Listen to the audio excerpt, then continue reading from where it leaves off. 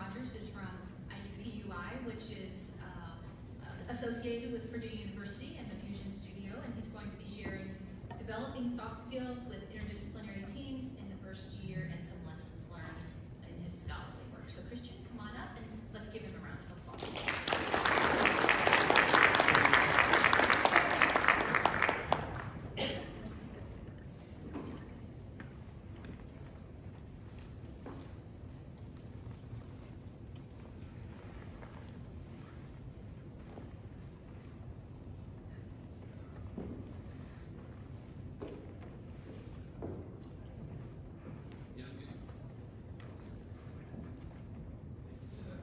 There's something else on the screen. Just do that.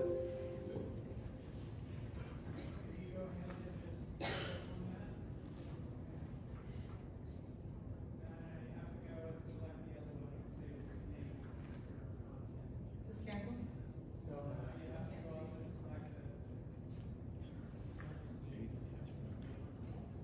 This is my presentation. We're just going to do this. Move up, move down.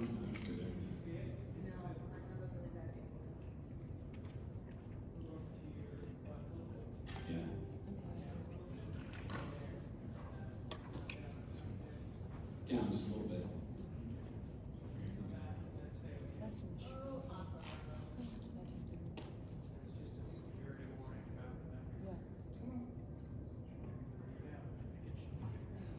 All right, got it? Yeah, this would be her class. She's done well today for us. So, as Mary and Rich said, my name is Chris Rogers. I am an associate professor and director of the Computer Graphics Technology program in the Purdue School of Engineering and Technology at IUPUI. I can explain IUPUI to you. All I'm going to say is Indiana University and Purdue University got together in the 60s and had a baby. And so that's the easiest way to say it. I'm on the Purdue side, but when I need a paycheck, I have to go to the IU side. So that's kind of how that works. So. We also are a part of the Fusion Studio as well, and so we're proud to be one of the consortium members. So I'm going to talk a little bit about soft skills. And in fact, I'm kicking myself because the idea of using the word soft skills, I think, is actually a bad term. I actually should have said EQ, or emotional intelligence, because at the end of the day, they're not at all soft. They really aren't. And I'm a big believer in this reality that we have to, at a young age, begin to develop these skills over time to help create well-rounded human beings. And I've been in higher education for about 15 years, and essentially when you're in higher education, this is kind of how it functions, right? So students might go through a common first-year experience. They go through that first-year experience. Maybe they're exploratory, maybe they go into a pre-college program, and then they go into a major and then a more specific discipline. And so this is kind of how it works. Granted, this is somewhat rudimentary. But I'm just curious, what could be kind of some of the flaws with this model? And this is the interactive portion of my presentation. So I'm going to ask you, what do you think about this? I mean, we're all in academia, whether you're a grad student, whether you're faculty. Oh, I just got a thumbs down. Why? Silos, right? I mean, that is the reality, is there are a lot of silos that take place. And I should have put a picture of a choir up here, because I feel like that's what I'm doing, is I'm preaching to the choir. Because the reality is we want to see more of this. We want to see more of the collaboration that actually takes place between these different disciplines. We want to see more collaboration that takes place between an engineer and an artist working together. And so, if you haven't figured this out about me already, but first of all, how many of you been on Mickey Minnie's Runaway Railway? Okay, for those of you that have been on, you'll get this, right? So I kind of feel like this is it right here. That's me, and that's my dean in my chair, and then, if you've been on the ride, all hell breaks loose after a few minutes, and the dean and the chair are not happy. And honestly, I'm actually very well supported by my dean and my chair. I do love them dearly, and they let me do all kinds of crazy things. But my university has made attempts to create this culture of collaboration, of innovation, of creativity. About 3 years ago, they developed something called the Profiles of Undergraduate Learning. And what that basically means is when a university comes to IUP, or a student comes to IUPUI, they are presented with these profiles and said, this is essentially the person or the type of people that we want to be. Innovator, collaborator, community contributor, problem solver, and communicator. And they've adopted this, and yet, I will say this, they didn't really do an excellent job of figuring out what this actually means for the end course, or the end instructor. It's done in pockets, but not necessarily overall. I started out teaching a class in our Bridge program. Bridge is an experience that students go through before their first day of class. It's over a period of 5 days. Lots of universities have these first-year experiences. So I taught specific sections of this in innovation and creativity. So I wear 2 hats with the university, along with directing my program, teaching courses in themed entertainment and motion design. I also run student innovation for the campus. So I received a grant, and the director of first-year programs and myself developed something called the JAG Challenge. And what the JAG Challenge actually is that an instructor in a Bridge course will take their class and break them up into teams of 3.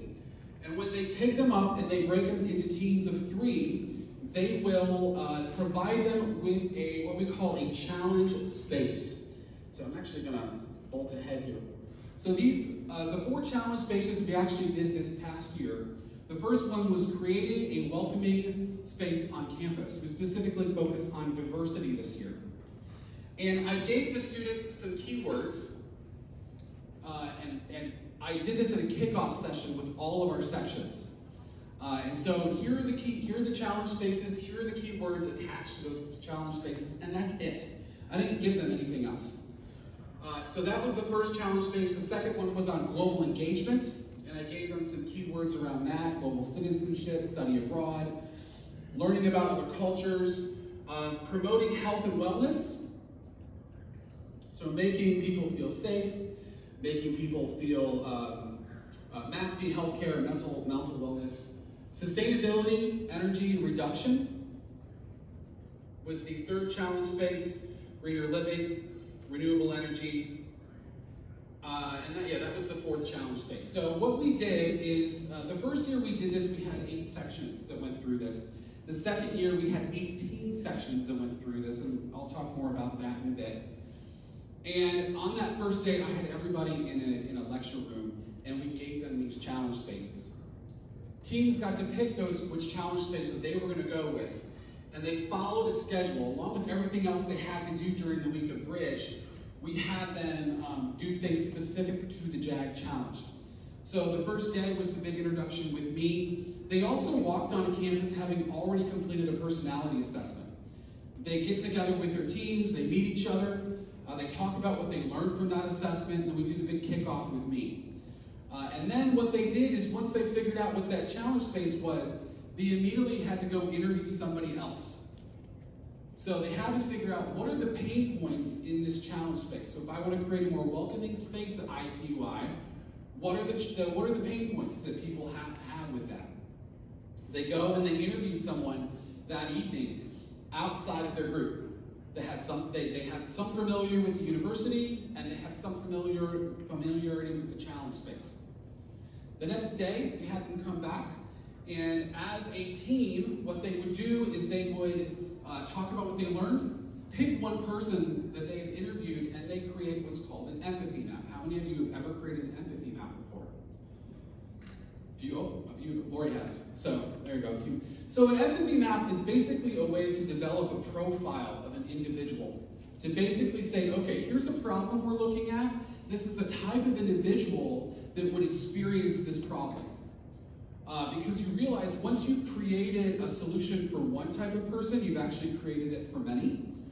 Lots of businesses do this in different forms and functions. It's a part of the customer discovery process in businesses. It might be called something different, but it's a lot of similarity. So they create an empathy map, and then we have an ideation session, and everything is timed. So what we do is we actually have videos that we've created. a module that they download and bring into their learning management system. So the ideation session that they go through is a timed 25-minute activity. What they then do is they will down all their ideas down to 3, and they go back to the person they originally interviewed. They go back there, they ask them their opinion on those 3 possible solutions. So they'll go over, to Peter or to somebody else and say, okay, you gave us these pain points. This is the one we're going to go with. Here's the possible solutions. Can you give me some feedback on that? Day 3, they put together a presentation and prototype after whittling it down to one final solution. So they put that together. Again, they only have so much time to do that. And then what they do is they present it on that Friday with an innovation showcase. And so the first year we did this, we had about 75 teams in the room, and they present all different types of solutions to the different challenge spaces that we've given them. The second year, we actually obviously moved, like everybody else, into an online format. And so that's why we actually had more sections. And so we did everything via Zoom, and we did an online showcase. So each section ended up nominating their top presentation, and that went forward to a main showcase because we couldn't have 75 presentations on Zoom. My head might fall off. And then this past year, we had about 87 teams. So we're cycling through, I think I had about 357 students that have gone through. So with the showcases, we have judges. And so these judges are connected with specific offices.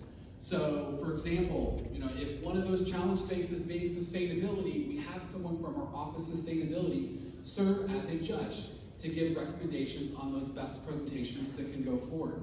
And I'm actually proud to say that one of these solutions that was presented at this year's showcase, what they did was the Office of Sustainability liked it so much they went and got a grant for it. And it's actually going to happen this spring. So students, before they even walked onto campus for their first day of the semester, were already contributing to the larger community that they went through. So these are the numbers that people went through, or the numbers of students that have gone through it over the years. We're actually looking to expand it to every student at IUPUI. That's eventually the possibility of where we're going. My director of first year experience is now trying to convince me to do that. So the special thing about this, going back to my original point, is I don't just have one thread of student that serves on a team, right? So these are exploratory students from all different walks of life. In my specific class, I have nursing students, I have business students, I have education students, and they're broken up into multidisciplinary teams to work on wicked solutions to wicked problems. And so some of the things that have come out of this is that they've obviously learned what is the process of creating in a multidisciplinary team. For someone that's working on a more welcoming space on the campus, they might not even necessarily know what they want to do for their career or even their college major. They're already starting to figure how to work together as a team, how to communicate with one another, how to present that possible solution in public, and do so to a judge. They also learn about empathy. That's the first thing we've started to learn. We've just now started to go through those reflections. Students are learning, how do I solve a problem from somebody else's perspective, right? So they're not just thinking, oh, the solution up in their own head. They're having to go and talk to somebody else. There's some ambiguity here, right? So we don't give them a lot of information because, not to pick on K-12 education, but a lot of times they are taught to do the test. They are prescribed the specific criteria to follow. They are given a very small box to play in. What we do is we just say, health and wellness, go figure it out. Maybe I'm not that mean, but pretty dang close. They have to go do the research. They have to go figure out what does that actually mean for our campus. They also have to do with this idea of fear. And that's a lot of times what ties in with the ambiguity. If I don't really know what's going on here, I'm afraid I might fail. And so I don't know how many of you are faculty who teach undergrad students, but I can tell you right now, the types of students that we are seeing come into the university now deal with failure now more than ever, right? Mental health is a major issue. The types of students that we have coming in, our counseling center on campus has seen triple enrollment, right? Triple the number of cases.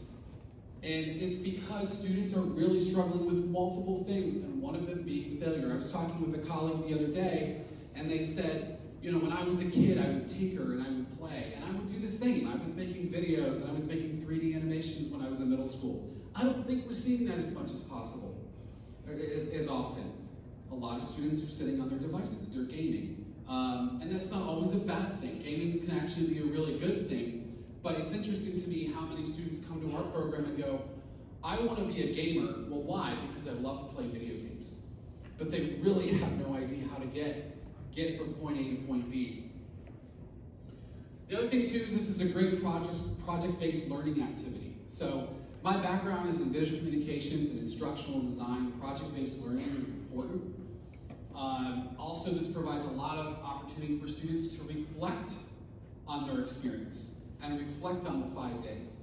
We don't expect them to develop innovative ideas that are always necessarily feasible. As instructors, we do our best to try to make it as innovative and as feasible as possible, right? So if I have a student coming up with, okay, we need to make the campus safer, we're just gonna put up more blue lights on campus. That's not necessarily an innovative solution, right? But as instructors, it's our opportunity to guide them in a specific direction. So I do training with all of our new instructors that actually implement the JAG Challenge in their classroom. This is one of the things I hit on immensely. What am I doing going forward? So obviously the JAG Challenge is continuing to grow. We're also in the process right now of categorizing the actual reflections, because we have all the students go through those reflections, or actually to complete a reflection, so we're in that process right now. But I've also been awarded a grant this past summer to look at multidisciplinary teams and how they function in the industry. So I'm going to be traveling to a couple different locations in the United States and looking at how does the artist and the engineer play together?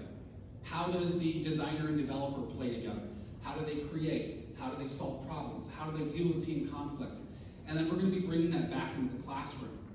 And so stay tuned for more on that later. The other thing that I'm excited to do is I've partnered with Denise Chapman-Weston. Denise is a prolific innovator within the field of entertainment. She owns a company called Infinite Kingdoms, and she actually came to me about 2 months ago. She found me on LinkedIn, and she said, hey, I saw a post that you liked. Can we play together? Can we work together? And she asked me, she said, you know, I see people at universities, you know, I've seen my son at the university, and I've said, you know, is there a place where there's different disciplines coming together, where they're inventing and they're creating, and they're doing so in a multidisciplinary environment? I said, it's not common, but you're speaking my language. So we've started to develop a pilot course. This is what we're going to be doing this spring with about 15 students at IUPUI. And she's brought in a slew of really awesome industry connections that we're going to be having piped into our classroom. And they're going to be serving as muses and mentors to our students as they learn how to invent, as they also witness invention take place that Denise is doing. So we're going to make them sign NDAs. They're going to go through that process, and they're going to learn about it from beginning to end. So we're going to be collecting information on that as well. So this is me. This is my focus on multidisciplinary learning. And I think it's something that can help save higher education. In a lot of ways, higher education is really struggling. It just is. Tuition's high, enrollment's down, and yet people play in silos. And I'm thinking this is one key opportunity for a university. They've got all of these different schools of thought and all these different disciplines. How can they work together to create amazing solutions, specifically in the entertainment industry, but also beyond? So that's my info. You can hit my QR code right there, and thank you for your time. I'll take any questions you might have.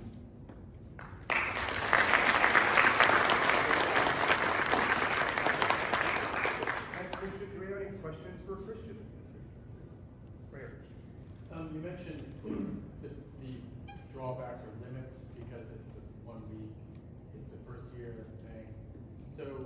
is part of your effort going to be to figure out ways of extending it through the curriculum so that they finish with this? Because, I mean, graduate school can be a place where this actually happens in a very different way. We're experts in their undergraduate careers come together and work together. That's a really good question, Stephen. You know, first of all, I'm limited, right? Because one, there's only one of me, but also I have to play and work with the other people at the university. Thankfully, the work that I do as a faculty fellow is within the Institute for Engaged Learning, which is a centralized unit on campus. And so I would actually, in some ways, I say I inherited the pitch competition for the university. So we're figuring out how to rethink that to make it part of capstones. I am also in the process of co-developing a minor in innovation for all students at IUPUI. And so, so yes, this is a 5-day experience. Actually, I didn't mention that during the pandemic, we pivoted and made it a 10-week experience during the fall because Bridge was so different. And so, I mean, this is the first time that we've seen those profiles actually be actionable things. And I'm hoping that it catches fire within the university and more people pick up on it. Any other questions for Christian? Okay. Thank you for your time. Thank you.